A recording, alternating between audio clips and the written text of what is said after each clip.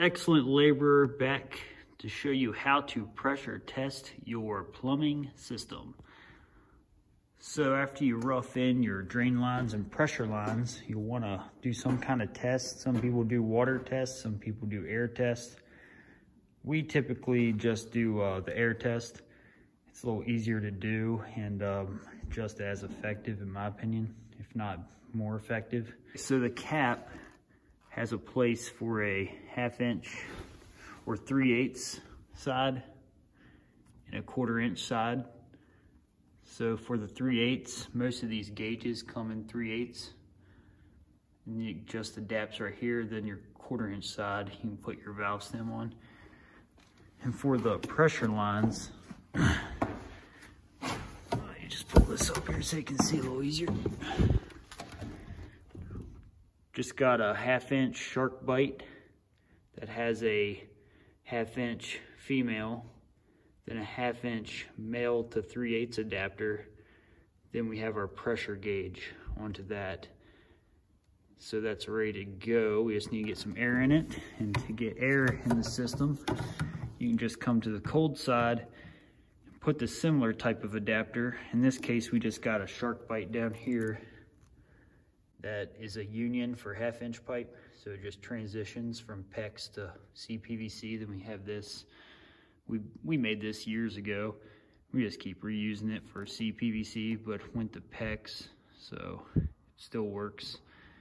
But yeah, as you can see, 1/2 inch male adapter that has a female end that gives you a 1/4 inch for your valve stem. So it's pretty simple setup really. So let's get some pressure in it and see if it holds.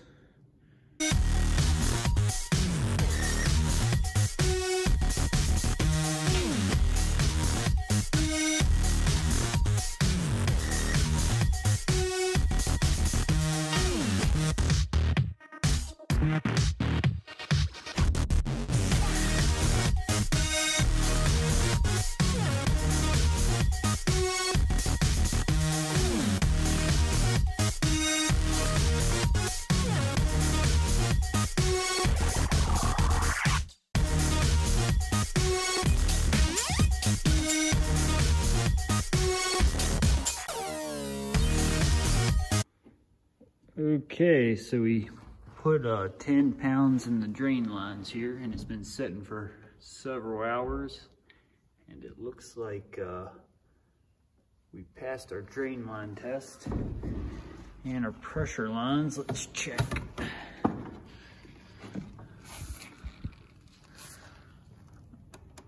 And we set at 110, still at 110, so it looks like our pressure lines have passed. But I'd like to, I was kind of hoping there was a leak. I could show you how to find it. Here's a soapy solution I brought in case we had a leak. It's just take some simple dish liquid and fill it up in a spray bottle. You just want about a 1/4 inch at the bottom and fill the rest up with water. And make sure it's in a pump bottle. That way you can obviously spray it onto the fittings or joints where you suspect a leak might be.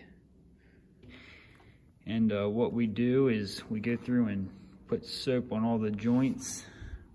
If you don't have anywhere that you suspect a leak specifically, you just check every joint. Okay guys, I wanted to show you how to find leaks. So what I did is I just cracked this plug on the end of this drop ear, just enough to cause a little leak.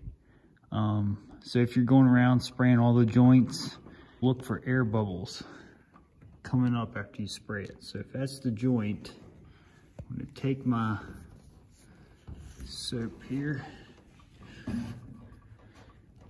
get to where you can see it. So we're gonna take the soapy water solution and spray on it. And look at that. You couldn't hear any air sissing, nothing like that. You spray a little soapy water on it and it's quite obvious. So let me show you a joint that doesn't have a leak. So here's one that's if you spray soapy water on it. That's what it should look like. No air bubbles, nothing.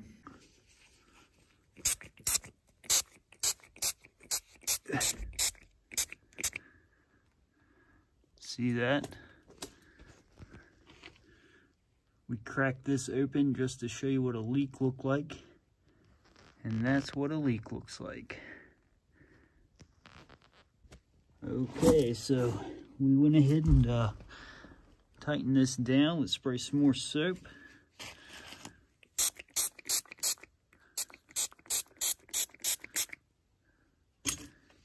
And it is looking like there is still a little leak. See, at first glance, you never would have guessed. All right, we tightened it up a little more. Let's see what we got.